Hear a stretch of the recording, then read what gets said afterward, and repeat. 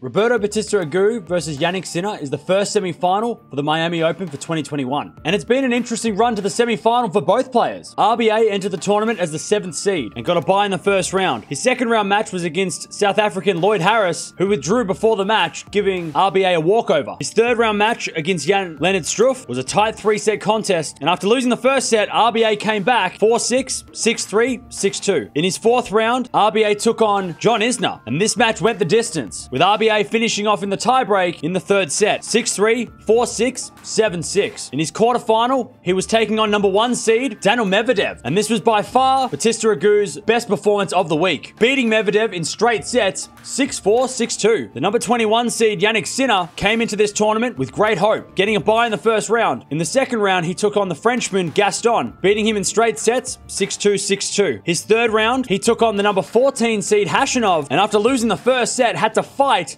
for the win, eventually prevailing 4-6, 7-6, 6-4. In his fourth round, he took on fellow young gun Bruseveri and was very impressive, winning in straight sets 6-3, 6-2. In his quarterfinal, he took on the number 32 seed Bublik, and again, a straight sets win 7-6, 6-4. In his quarterfinal match, Bautista Agut against Medvedev hit 12 winners and only 15 unforced errors, and converted 3 out of 7 break points, and will have to convert more against Sinner. In Sinner's last match against Bublik, Sinner hit 36 winners and only 30 unforced errors, converting 3 out of 9 breakpoint opportunities. These two have only played the one time, with Sinner winning that match a couple of weeks ago in Dubai, and it was a 3-setter that went the distance. RBA has had the more impressive run to the semi-finals, beating a couple of great players, including Daniil Medvedev, the current world number 2. Jannik Sinner's had a great 2021, and with the recent win for Sinner a couple of weeks ago in Dubai, he'll be full of confidence of beating RBA. So this is a tough one for me to pick, but I'm going to go with RBA in this one. I think he's been really impressive the last couple of weeks, and this is a title that is wide open for him to win. And his win against Medvedev, super impressive, and I think he can do the same against Sinner. Let me know down in the comments below, who do you think is going to win this semi-final?